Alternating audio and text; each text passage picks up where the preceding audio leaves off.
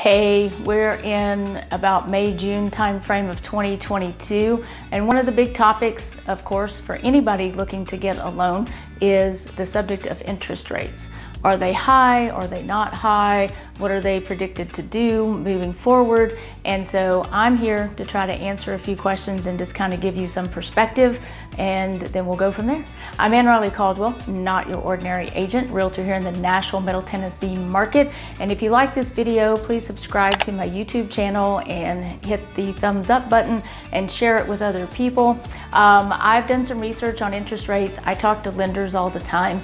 Right now, interest rates are in, for most people, the 5% range, somewhere between 5 and 5.5%. Nobody ever knows exactly what's going to happen, but listening to different economists, talking to different lenders, there seems to be the thought that for 2022, interest rates are probably going to be between 5 and 6% for the most part. Small chance they could go a little bit higher, possibly kind of fluctuate from 5% to maybe the low 6s.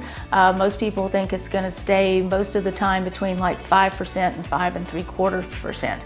The question is that high? Well, a lot of people think yes, because we got really spoiled with interest rates being crazily low. I mean, 2 and 3%.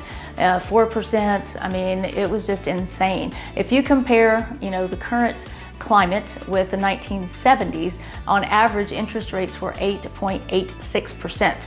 In the 1980s, they were 12.7%. In the 1990s, they were 8.12%. In the 2000s, they were 6.27%.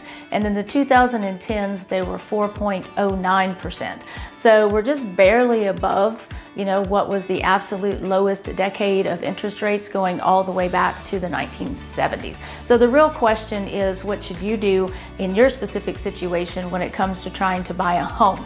Some people say, oh, I'll just wait for interest rates to go down. Well, we have no idea when or if that's going to happen. And in the interim, at least here in the Nashville, Middle Tennessee market, prices are continuing to go up really, really quickly. So for most people, waiting for interest rates to possibly maybe come down, it may not be the best strategy. It may not be the best for you. It's really important for us to have a conversation and to get a lender involved to really look at your financial situation and look at everything from different standpoints. What are you paying in rent? What would you be paying in a mortgage?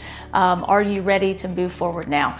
I'm here to just help you make the best decisions possible and to make any process as easy and as seamless as possible to get you into your new home. So if you're thinking about buying in the Middle Tennessee area, reach out to me. Let's just have a conversation. I'm here to help you figure out what's best for you.